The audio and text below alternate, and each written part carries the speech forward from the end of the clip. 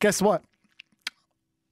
In just one moment, in just a couple of minutes, we're going to have Ron Hitler Barassi and Humphrey B. Flaubert from TISM on Double J. You want an out-of-body experience? I think we're about to have one.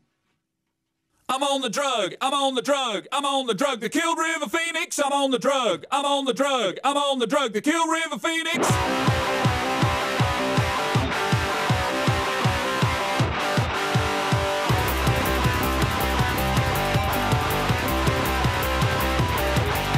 I saw his body thrashing round, I saw his pulse rate going down, I saw him in convulsive throes. I said, I'll have one of those. Hillary had it in his veins. Hillary had it in his veins. Hillary had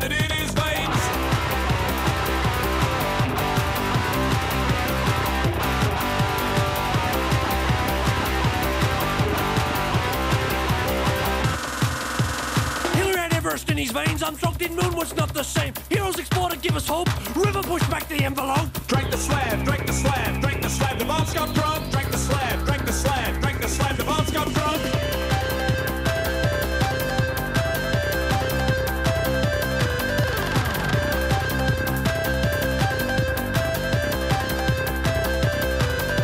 I drank the slab that bombs got drunk, I injected some of Hendrix junk, I booked a seedle and his skin and spine, rubber gas and sandwich, I ate the same. Now I'm bored, now I'm bored, now I'm bored. There's no stopping. Now I'm bored, now I'm bored, now I'm bored. There's no stopping.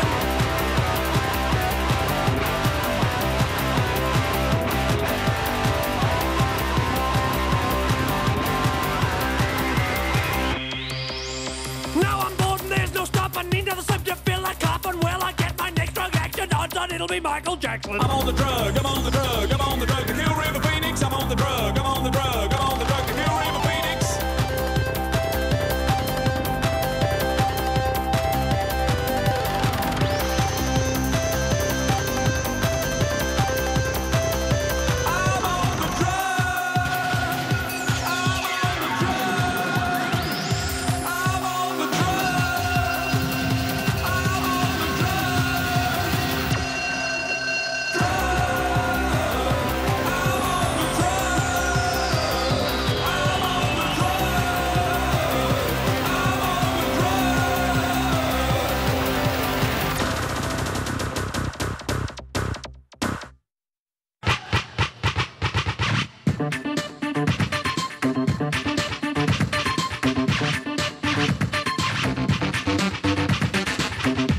This is not a drill. You are listening to Double J. TISM are the ultimate shit stirrers. Kaz Tran once called them the most eccentric Australian band of all time.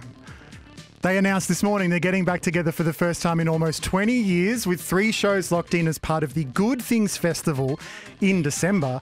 It is with pure joy that I welcome to Double J, I think for the first time, Ron Hitler Barassi and Humphrey B. Flaubert. TISM, welcome to Double J. Ever tried to talk to Telstra? Go on, call them now. Wait for half a day and get some chicken Mindanao. The country's run by corporates who prevaricate and fib. All of us are Barcelona, and they are fake Madrid. Ooh. We used to have 8 hours work and then 8 hours play. We used to get 8 hours rest and earn 8 bob a day. So how come 8 decades later, that's all been took away? We need a flexible workforce, is what the bastards say. The student from Sri Lanka worked for half what should be paid. I gave the chick who cleaned my house less than a Hong Kong maid.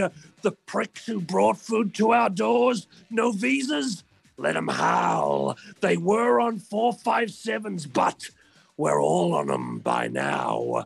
The club that can afford to pay the $1 million star beats the poor one every day. This is the Shangri-La of men who in suits who said, do this, and somehow we all did. The score is Barcelona 0 to 5 goals. Fake Madrid. How are you there, Tim? Yeah, I'm good. That was inspired. Thank you. Yeah. Foolishly about 20 years ago, I said that there's the only way that TISM would ever reappear would be, if the Fair Work Commission decided to raise the minimum wage. And I thought, I was pretty safe there, because if anyone's going to give those bloody battlers a decent go. And then I got a phone call 10 a.m. this morning. Right. They said it's happened, and, well, shamefully, here we are. Right. And so basically Good Things Festival was kind of just the nearest, like you just looked at the closest festival, the phone number that was in your phone, and just called them up and said, oh, look, we're finally available. Let's go. That's how we're at this moment. Oh, I mean, obviously we're number one trending on Twitter, and that's Are you really? the only reason why you've had to put them on your show. I mean, you're a proper musician, Tim. You make art, I and do, yet yeah. the bosses, the overlords at Triple J, have forced you to interview these grotesqueries because they're number one on Twitter. I mean, it could have easily been, Kim Kardashian's ass is seceding from her consciousness, and you'd have to spend half an hour talking about that. Yeah, but Ron, we tried to get Kim Kardashian's ass, but it wasn't available. So we're here with TISM, and it's not, I wouldn't say it's a grotesquerie for me. I mean, I don't want to embarrass you guys, but I'm a massive fan. My auntie gave me a couple of signed TISM 7 inches at a formative period of my life. They gave me I don't want TISM, I want a girlfriend. That was my auntie's doing, and I reckon it probably set me on a course which, frankly, I now regret in terms of my adolescence. So you've got so much of that on your card, I guess. People like me corrupted at a young age, right? Everyone's got a bad auntie, Tim. They turn up at Christmas. So, yeah, I'm sorry for that. Yeah. It's not usual that it's the auntie. It's usually the socially awkward and severely overweight male that puts the young person onto TISM. Tim, we're only here because we object strongly to your Double J after dark right-wing patter, right? You're the sort of right-wing commentator that's dragging our society into the gutter. It's been happening for ages on Double J, and you're the worst of the lot, Tim. All right, going Humphrey. to your right-wing Franco mates in Spain All right, and working out just... All right, yeah, okay. Thank you, Humphrey. Yeah, did some? Have you just muzzled him there, Ron? You sort of disappeared there abruptly. Yeah, that was Been Ron. silenced. That was Ron. Yeah, Yeah. that Okay. was Ron. Ron, what are you up to, mate? I wanted to, so let's get down to it. We've got so many questions, both from our listeners and from me personally. So your last show, TISM, was at Earthcore in 2004. Is it true that just like the KLF, you took the $1 million that you earned from that Earthcore performance and you took it to a small coast off the island of Scotland, a small island off the coast of Scotland, and you burned it to a crisp, the $1 million? Is that what happened? No, we did something far more anarchic. We put our kids through private school. Well, that's great to hear. I'm so happy for you. I'm glad. That makes me happy. Well, like Midnight Oil. Exactly, Yeah. Midnight Oil. Okay. I'm not sure, given that you're part of the Murdoch Press, Sky News, right-wing conspiracy, Tim, I understand that you know that Midnight Oil are actually working from within to support the system. They're actually strong supporters of fossil fuels, even a gas transition. You know what the clue is, Tim? The name. Gotta say, I haven't. Oh, Midnight Oil. They've been hiding in plain sight. Underneath those "Love Me Baby" pop songs has been a secret conservative agenda. Okay. And if they can send their kids to the best private schools in Sydney, damn it, we can do the same. Have you got a list of questions that have been submitted by listeners, Tim? Yeah, we'll get to that. Oh, God. Yeah. You just wait. Yeah, no. Well, you're the one that's going to cop the questions from the listeners. We could probably, figure them out in advance. Okay. How many angels can you fit on the head of a pin? Have we got that one? We've had that Not one yet. a few times. Okay, all right. I want to know who in the band is coming back for these shows. Like, can you say too much about what you've got planned for December? I mean, we've got the two of you on the line having a chat now, and I saw some new photos from TISM. I think they're up on the Double J website, or they will be soon, which I assume it's just you two in your new outfits, which look fantastic, by the way. But who else is coming back for these shows in December? Well, obviously there's a lot of unemployed politicians who support the same ideals that we do currently. That thanks to the Teal uprising, right. there's Josh, who has a very kind of minimalist style of guitar playing, the Frydenberg technique. I think Barnaby Joyce is another good choice. Not only does that rhyme, but he can teach us a thing or two about sexual dysfunction. And I think we're looking at a sort of a fluid lineup. It's kind of like someone who says, I'm into open marriages, Tim. Right. You know that they're saying that because they've just got a bit on the side, and it only takes one person to have an open marriage. So we're looking at a fluid lineup, a bit of a sort of a swingers kind of vibe, not the band, the Car Keys. Did I not answer that question? Hopefully. Also, we're working towards, song cycles. So, we'd like to return with a song cycle. I'm currently working on one which is based on the works of the Pulitzer-winning playwright William Inge. It goes, William Inge, light my fart, pubic singe. I've only got that, that sort of couple at the moment, but I'm hoping to develop it. Well, I don't want to tell you how to do. Yeah, I don't want to tell you how to do music, but TikTok is the thing. Like you really only need a good 10 seconds in the song for the TikTok algorithm. So, I don't think your sort of long form ambient techno really kind of sits on TikTok these days, which is a shame because. I've got a long-form ambient piece based on a biblical story. It's called Cain and Abelist. And, I'm hoping to pop that one on the album as well. As you can see, we're ready to come back in a big way with the sort of thing that people are waiting for. They have been waiting. It's not really at the level of Kid Laroi. Kid Laroi is obviously... It's Kid Laroi. It's Kid Laroi. Sorry. Is it? Yeah. Oh. No. It's Roy Kidler. Oh, Roy, comma. Kid. Yeah. There we go. Yeah.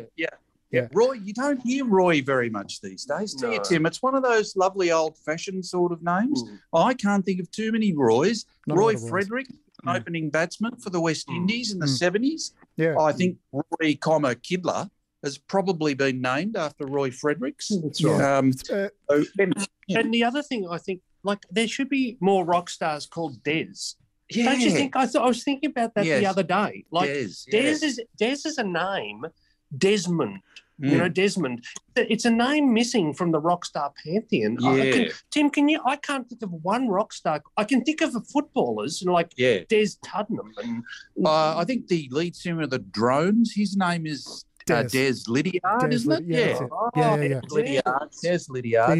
Now he's in that band Tropical Des Storm. That's the one. Yeah, that's the one. Yeah. And Des Looper. There's another one. So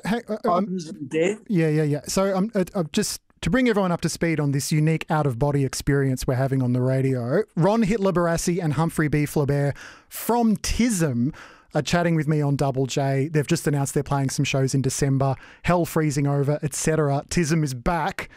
I wanted to ask you, that's Des Hitler Barassi. Sorry. Now rebranding for a new generation. You're playing Des Lamar. You're playing, boys, you're playing Good Things Festival. You're playing alongside Bring Me the Horizon, Deftones, NoFX. You got Australian bands on the lineup like Regurgitator, Cosmic Psychos, and Kiss Chasey. How excited are you to finally be playing alongside Kiss Chasey? This is a big deal for TISM. Did you wait until there was a Kiss Chasey festival and you were like, we'll get on that, we're back? I've never heard of any of those bands, Tim. Really? Which doesn't mean anything. Cosmic Psycho, come on. You would have gone around with the totally Cosmic Psychos. Come on. I'm more interested in, knockdown rebuild these days, Tim. What's this? And Hockey Dad. We wanted to play with Hockey Dad, Tim, because we're actually their fathers, right? And we were actually disappointed. Like, we're Hockey Dad's dads. And we said to the boys, put down those hockey sticks, boys. We're going to play live. But like with sons and their fathers, you know how it is, Tim. You know, you try and press them a little bit and they're never impressed and stuff. So the Hockey Dad boys were embarrassed, frankly, by our presence, as I think the other bands will be at the Good Things Festival and the audience, I've got a feeling. Yeah, just the we're the bloke that goes to the nightclub slightly too old. You're gonna have a wonderful mix of hardcore TISM fans who've literally been waiting almost 20 years to see you play, and just kind of really confused Bring Me the Horizon fans that have somehow wandered in front of the TISM stage to see you do your thing. I think that sounds perfect to me. Can you help me out, Tim? What is Bring Me the Horizon exactly? Well, they're kind of like they're sort of like a hardcore emo band that's bled into pop music and started collaborating with people like Ed Sheeran, but they've come from this kind of more heavy music angle over the last 10 years. So it's sort of like a mainstream pop punk act, I guess. Okay. You guys will love it. We did tour with Regurgitator extensively, and I can say, I mean, this is honest and from the bottom of my heart, we hate them all and we don't want to see them. And if they ever appear anywhere near our dressing room again, we'll get Jan Wildebeest, our roadie, to show them what's what. Okay. Well, you know, Regurgitator, they're very sensitive boys. If they hear about this, they'll be devastated to know that you hate them. That's only their external image, Tim. Deep down, they are. I mean, what I don't like about Regurgitator is their strict support for the free market. Like, their extreme free market views. I mean, we've got back together. They come through so clearly in songs like I Sucked a Lot of Cock to Get Right. I think so. Exactly. Like, I know that Midnight Oil are working to support the system from within, but Regurgitator, we're only back together because of the Fair Work Commission raising the minimum wage, and that is just going to piss Kwan off so much. Yeah, Kwan won't. Right? He knows. Kwan knows about the problems of the small business person, and he knows. You pay that person an extra 50 cents an hour, and Kwan's very, very aware how much pressure that puts on the small business person. He's out the back doing his MYOB spreadsheets and stuff, and then he gets up the front, and all the kids think he's funky. It's all a lie. I mean, it's hilarious, but Kwan probably does do his own MYOB because that's the reality of being an artist. But TISM. That's probably true. It's probably true. Imagine him doing his business activity statement. He gets his files mixed up, and he probably just emails them his Cubase bass track or something. Classic Kwan behaviour. Now, TISM, I've got some listener questions. I did threaten some listener questions. Are you ready? I'm going to throw a few at you. Look out. I may regret this. Braids from Werribee says, can you ask TISM if they still dress like Bozo the Clown wearing his pancreas on the outside?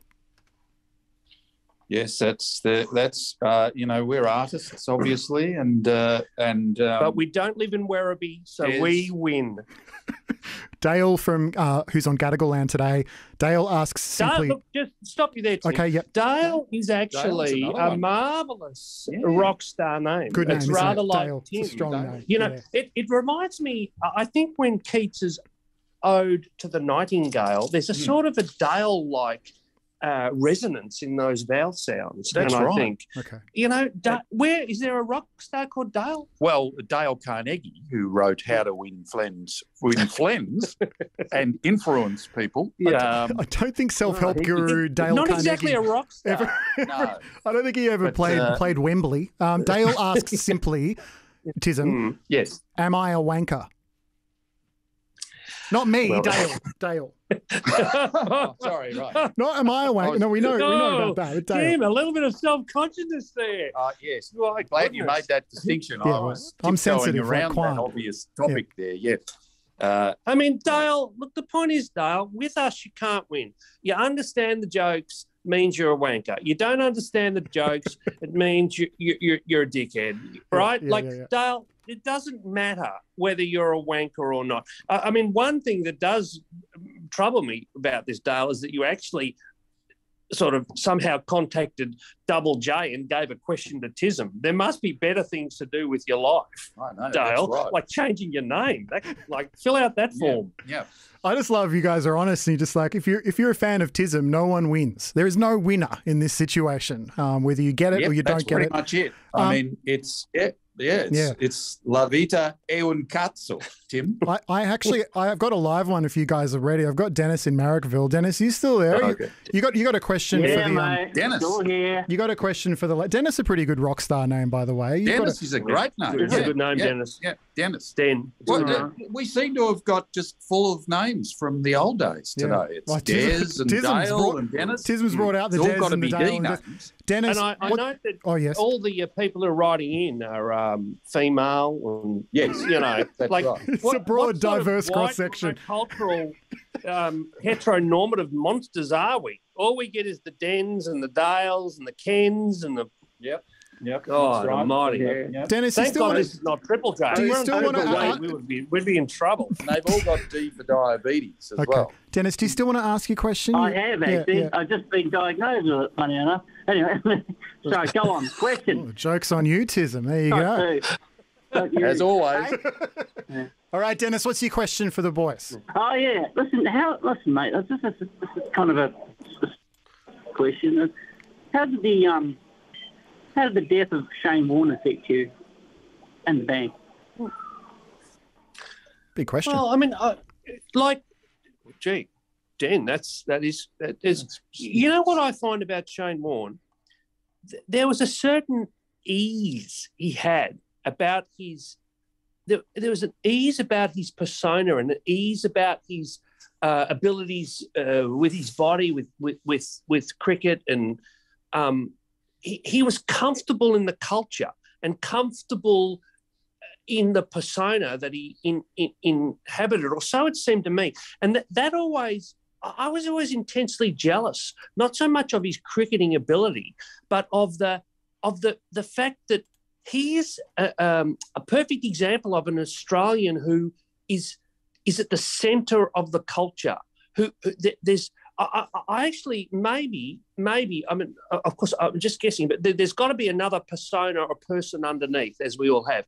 But like there's like just like there is a certain English stereotype and a French stereotype. I really think Shane Warne's comfortableness with crowds, with competition, with larrikinism, that taught me that I'm not comfortable with the culture.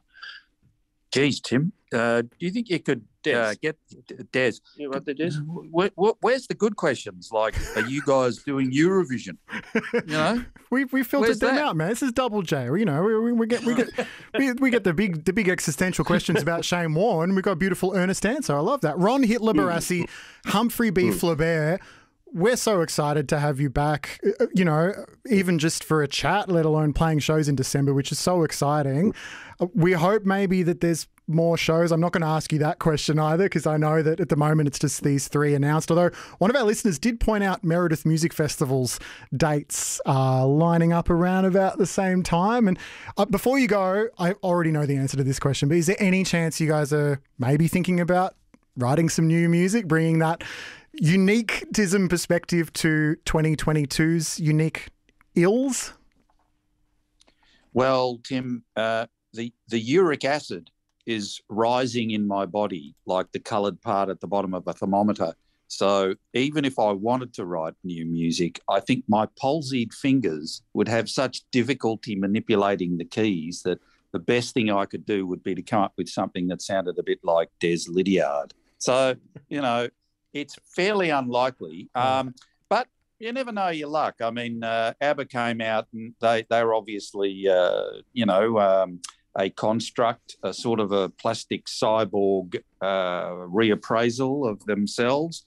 So, you know, if you could get Roy, Lakid to write a few tunes, I'm happy to take credit for them. Okay. Plus, the private school fees are going up, Tim, so we probably will have to resort to an album. You got to get that cash, TISM, You somehow. can't send your child up to year 9 to, Scotch and then send him off to frickin' the local high school. He'll get his head beat in. That's so, right. yeah, the album will be out. The album's called $29,000 a year for year 12. Ron Hitler Barassi, Humphrey B. Flaubert from TISM. I actually have just got news in that Regurgitator have heard you talking smack about them and they've decided not to. They've literally just tweeted they're refusing to see your set in December. So you've made enemies already. Welcome back to Australian music. It's such a joy having you on Double J. We'll talk to you again soon.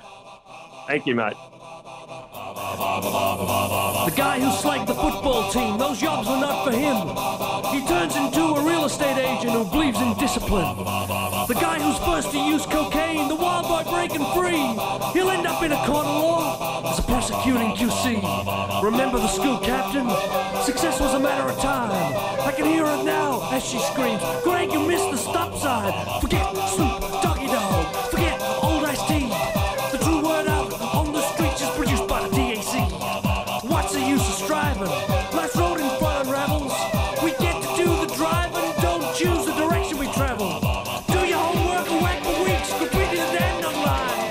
It don't matter much when you hear that scream, Greg, you missed the stop sign. Greg, the stop sign. Greg, the stop sign. Greg, the stop sign. Greg, the stop sign. Sometime in the next 10,000 years, a comet's gonna wipe out all trace of man. I'm banking on it coming before my end-of-year exam. The rich kid becomes a junkie, the poor kid an advertiser. What a tragic waste of potential. Being a junkie's not so good either. Your folks worked hard for what you got. You're the fruit of their vine. Who cares what you sow and what you reap? Is Greg who missed the stop sign?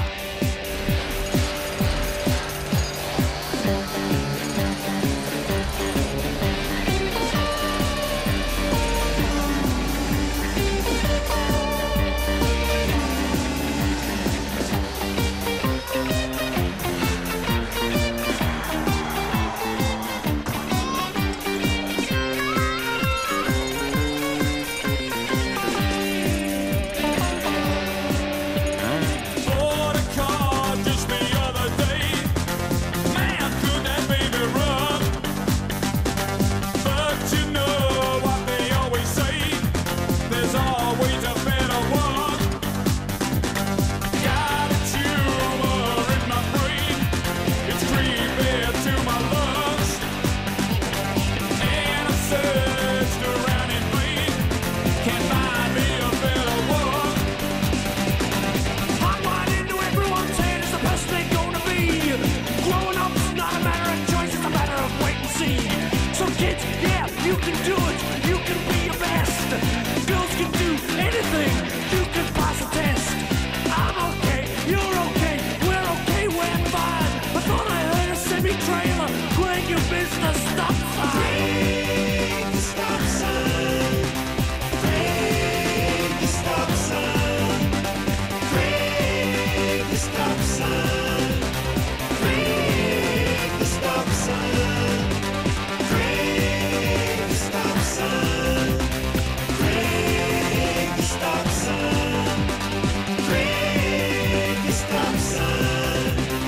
Greg, the stop sign. Well, that was exactly what I expected when I said, yes, please put TISM on my radio show today. That was utter chaos and very joyful. And I made a list of the people I need to apologise to. Anyone called Dale, anyone called Des, anyone called Dennis, Regurgitator, Kiss Chasey, the Good Things Festival that TISM are actually playing at. In fact, there is a text here from Chris saying, hey, Double J, this is Chris. I'm the promoter of Good Things Festival. This interview is not what I was promised. I was specifically told that TISM have matured. I didn't sign up for this. I'm going to start a petition to have the Fair Work Commission overturned so that they don't have to play it. Well, good luck with that, Chris. Thank you for your text. That's bad news for TISM because they only just announced that they're coming back.